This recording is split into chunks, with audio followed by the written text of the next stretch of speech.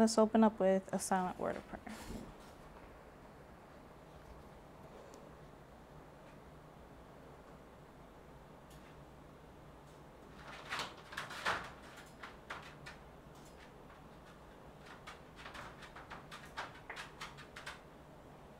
Amen. So this morning we'll be looking into kidneys. I trust everyone should have the notes now. Our title this morning is Kidneys.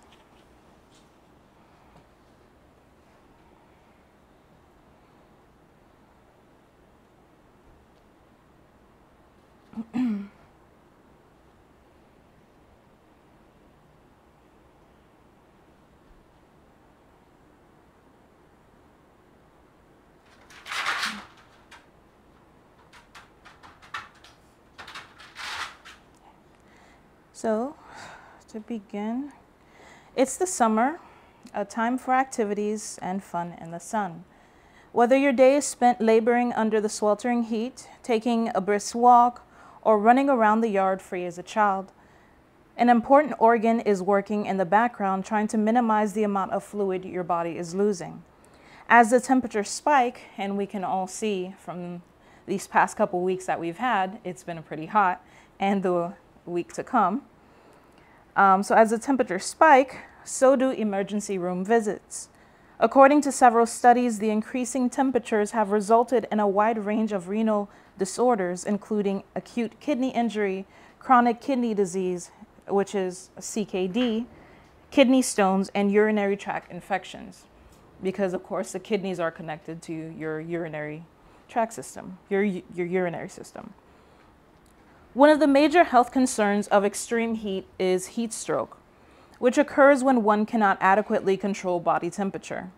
Heat strokes can occur during heat waves, especially when combined with exercise or labor in the heat.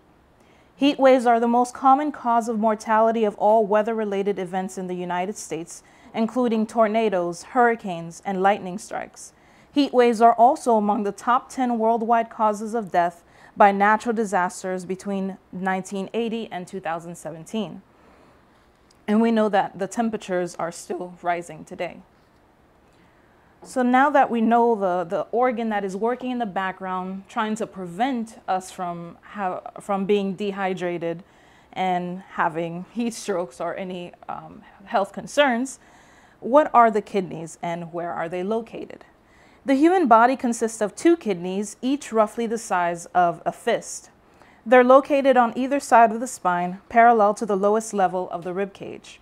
The kidneys act as very efficient filters for ridding the body of waste and toxic substances and returning vitamins, amino acids, which we looked into last week, glucose, hormones, and other vital substances into the bloodstream. The kidneys receive a high blood flow, and this is filtered by very specialized blood vessels. The fluid that is filtered is then adjusted by a complex series of urine-disposing tubes called tubules. In this way, the substance necessary for the good functioning of the body are retained, and those that are not needed are excreted through our urine. This is vital to make the body function efficiently.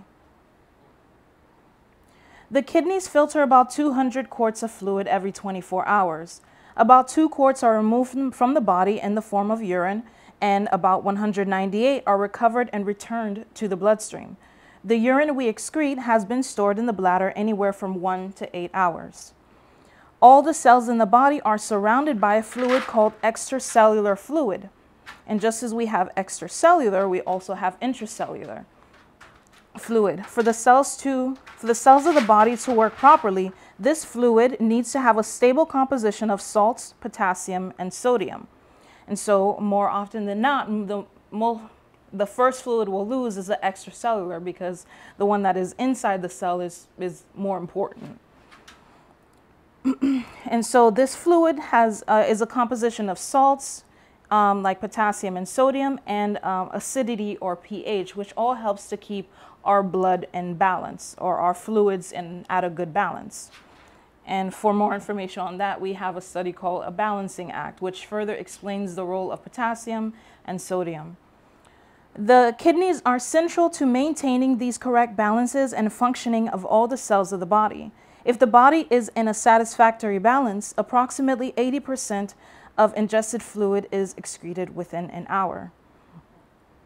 So now into the functions of the kidneys. They help to remove waste from the body. They remove drugs from the body as well, in conjunction with the liver. They help to balance the body's fluids. They help to release hormones that regulate blood pressure, control salts and water balance.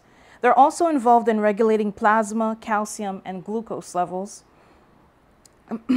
They produce an active form of vitamin D that promotes strong, healthy bones, and they control the production of red blood cells. Now, how do the kidneys become diseased? And for this, we turn to the Bible, because Christ is the architect of this body, and so only he can tell us how it functions, how best to take care of it, and also help us to recognize, as he helps us to see our sins in the spiritual, he can help us to see so in the natural. So naturally, when we fail to fulfill their design functions, this is an answer to the question, how do the kidneys become diseased? When they fail to perform their design functions, how does the sinner know he is unclean? How did David know in Psalms 51 to cry unto the Lord to blot out his transgressions? In Psalms 52 verse 2, he says, "Wash me thoroughly from mine iniquity and cleanse me from my sin."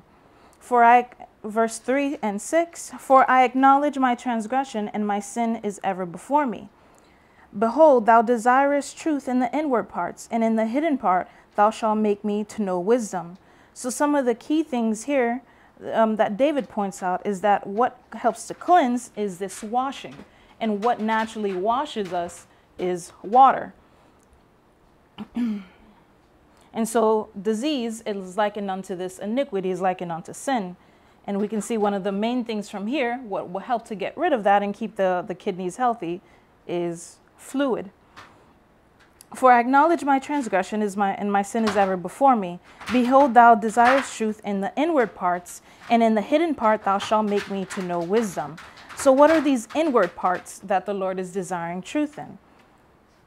In the Strong's Concordance, the word inward from H2909 or 2902 means in the sense of overlaying, in the plural only, the kidneys as being covered, hence figuratively the inmost thought inward parts.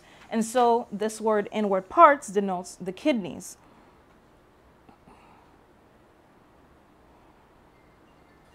In the hidden part lay the sin, and the defect was revealed. Daniel chapter 2 verse 22, "He revealeth the deep and secret things. He knoweth what is in the darkness, and the light dwelleth with him." And so it is with the kidneys. In response to this revelation, Daniel saw that he needed to be washed and asked for the cleansing. In this word wash, meaning to trample, hence to wash, whether literally or including the filling process or figuratively, fuller washing. Revelation 11 verse 2, "But the court which is without the temple leave out, and measure it not, for it is given unto the Gentiles, and the holy city shall they tread under foot 42 months." And so this is this washing, connecting it with trample, to trample. Deuteronomy 29:29, "The secret things belong unto the Lord our God, but those things which are revealed belong unto us and to our children forever, that we may do all the words of this law." So these secret things are connected to these inward parts, and it is the Lord that reveals the iniquity that lies therein. And so it is also him, through his natural remedies, that reveals the way to better health and the way to cleanse them, which is through this washing. The sins or diseases that are revealed to us belong to us and to our posterity, that we may not fall under the same temptations and diseases that plague them. We see this naturally because sins run in families, and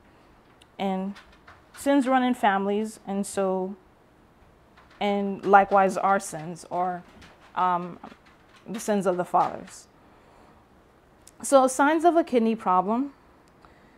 Number one is tiredness, fatigue. The kidneys make a hormone that tells our body to create red blood cells. So less blood cells means your body can't deliver as much oxygen to your muscles and brains as needed. And so if the kidneys are not working properly, you have less blood cells, which is what is helping to give you the oxygen, which is the energy that's needed to do your daily functions. Feeling cold when others are warm.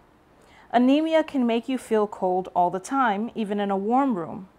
Shortness of breath and this is after very little effort. Extra fluid in the body can build up in the lungs, and a shortage of oxygen can leave your body oxygen starved and short of breath. Feeling faint and dizzy or weak when standing, having trouble with memory and concentration. Itchy skin, when the kidneys can't flush out toxins, they build up in your blood, and the imbalance of the minerals and nutrients over time can lead to mineral and bone disease, which can make your skin dry and itchy. And so that is itchy skin is usually connected with the kidneys and the liver. Poor sleep. This damages the organs over time, leading to toxic buildup, either or. Getting up in the night to urinate often, which can be a sign of a kidney or an adrenal issues, because their adrenals are sitting right up top the kidneys. Swelling in the hands and feet, ankles, and face, or around the eyes. When your kidneys can't get rid of sodium, fluids will build up around the body. And so depending on the location, this is usually a kidney issue, but it can also be with the lymph nodes as well. And so it's either or.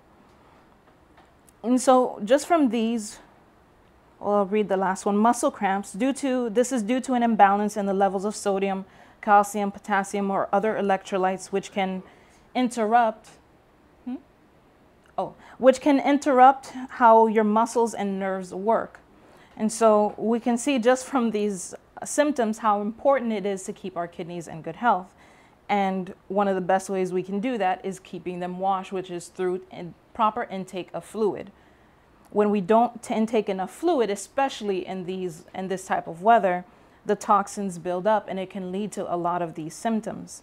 Maybe not as major because we're in health reform, but you can start seeing the early symptoms, and that's what we want to treat. So some natural remedies, and I have 3. Number 1 is proper diet.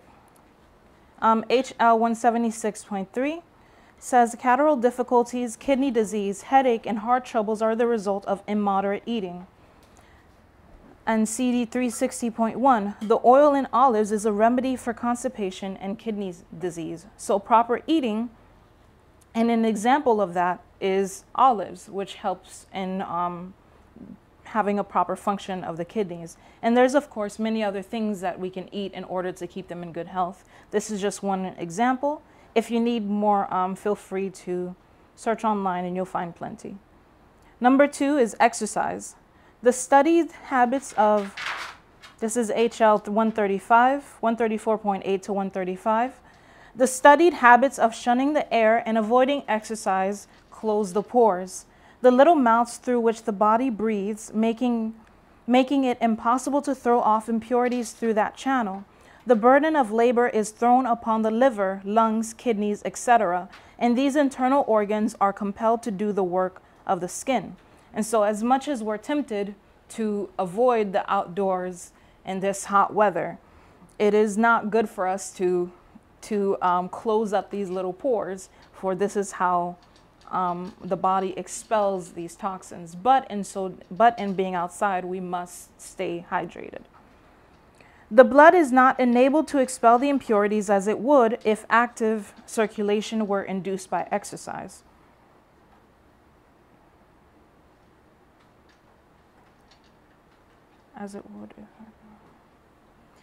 CH 54.1.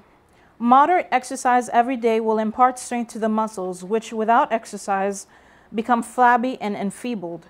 By active exercise in the open air every day, the liver, kidneys, and lungs also will be strengthened to perform their work. Bring to your aid the power of the will, which will resist cold and will give energy to the nervous system. In a short time, you will so realize the benefit of exercise in pure air that you would not live without these blessings. And so as it is in the cold, we should take some of these lessons and bring them even in this weather that we're experiencing now. So our third is water. It is important to attend, this is also in HBH 177.3 to 178.2. It is important to attend to the solicitation of nature and not retain for any length of time the accumulated urine. The kind of water we use greatly affects the action of the kidneys. Hard water holding the lime in solution is liable to cause maladies most painful to be borne. None but the purest soft water should be used for culinary and drinking purposes. And just an example of good water, some of the best water that's good for us to drink in this heat, and at any time, of course, is distilled water, because it's so good that the Lord added it to his doctrine. Added it as a way to illustrate his doctrine. So that's distilled water. And kidneys, our second paragraph. Kidneys maintain the overall fluid balance of your body by regulating and filtering minerals and waste from food, medications, and toxic substances from the blood. For all these functions, the kidneys need a lot of fluid to help the body detox and flush out all infections. So now, in conjunction with water, now we see water, intake of water and using water to bathe and taking in water internally for food and for drinking. But now we'll see water externally, which is in the use of bathing and hydrotherapy and how that can help. This is How to Live, 228.3 to 228.4. Whether a person is sick or well, respiration is more free and easy if bathing is practiced. By it, the muscles become more flexible, the body and mind are alike invigorated, the intellect is made brighter, and every faculty becomes livelier. I don't know if you've ever experienced this, I'm sure everyone has, but at the end of the day, when you're tired, you don't really feel like doing anything, but as soon as you take a bath, as soon as you take a refreshing bath, you suddenly have just a little more energy, feel more lively. The bath is a soother of the nerves. It promotes general perspiration, quickens the circulation, overcomes obstructions in the system, and acts beneficially on the kidneys and urinary organs, which from the first introduction that we read is what's mostly impacted when we're going through a heat stroke or and issues like a UTI or PKD.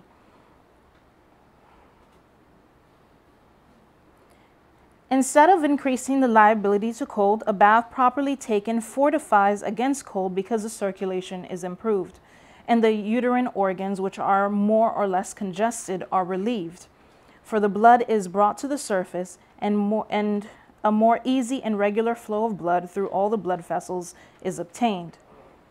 And so this portion of saying where it is less congested, you can see how in the heat, when we're losing more water, how the body ends up being, especially the kidneys, end up being more congested than usual because you're losing a lot more water than you would on a normal basis. And so a lot of the toxins are not being flushed out. But when we replenish that water, it helps to keep it less congested.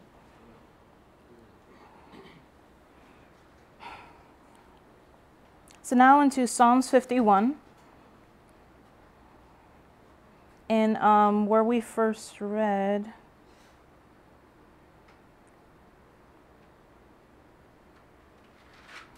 in the beginning of Psalms, it was showing us how what lay in the inward parts, meaning the kidneys, and basically the sin, the disease, and filth that was within. And now continuing in that same chapter, we see what the Lord says and how to take care of it, how to cleanse it. Verse 7, purge me with hyssop, and I shall be clean. Wash me, and I shall be whiter than snow. And so, just in that line, the Lord gives us a nice remedy for kidney issues, because it says, "Purge me." We saw that cleansing, which was with the water, and we saw just ahead how water can help to keep the kidneys functioning well and help to keep it from congestion. But also, he introduces now a helpful herb, which is hyssop, and helping to keep it clean. So, verse 8, "Make me to hear joy and gladness, that the bones which thou hast broken may rejoice." So now, along with, we have water, we have herbs, and now we have bringing in mental health. Make me to hear joy and gladness. So our mentality, our state of mind, as we know, of course, helps to keep us in good health. Yes, a merry heart doeth good like medicine to the bones. Yeah. "Hide thy face from my sins and blot out my iniquities." And so in so doing and doing all of this, the iniquity that was found in the inward parts, the Lord will blot them out. He lays out the conditions, he lays out the things that we need to do. And then when we follow them, it is him now that comes and blots out these iniquities. "Create in me a clean heart, O God, and renew a right spirit within me. Cast me not away from thy presence, and take not thy Holy Spirit from me. Restore unto me the joy of thy salvation, and uphold me with thy free spirit. Then will I teach transgressors thy ways, and sinners shall be converted unto thee." And so as he has given us the right things to do, as he gives us, when we fall into sin, the conditions of reinstatements, he gives us the conditions of bringing our body back to health, and then he does the rest of the work and creates in us a clean heart, or making us now a new creature that is in him, that is in the health that we ought to have been. And that last verse says, "Then I will teach transgressors thy ways, and sinners shall be converted unto thee." And so we take that same message that he has given us and give it now to others who are in need of it, so that they too can be cleansed. So now, some of the best fruits and vegetables to combat heat stroke. I've just added just 10 quick ones below, and the website's below if you want to know any more. But the main one, number one, no, it's neither fruit nor vegetable, but still, water. Number two, watermelon, cucumbers. Cucumbers, very hydrating, and they have a lot of they have some good salts in them that help to keep us well hydrated. Kiwis, we know, are rich in vitamin C, which is really good for this time. Pears, very juicy.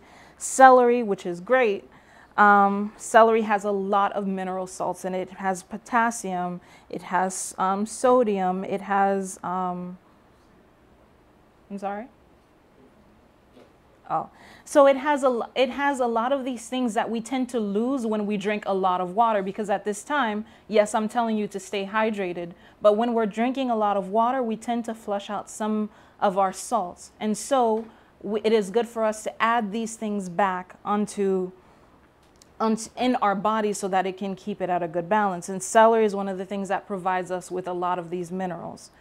Mint as well, and mint is usually combined with some of these fruits to make a nice refreshing drink. So you can combine it with watermelon or cucumber, any of these. Coconut water, fresh coconut water, is very nice for the same reasons.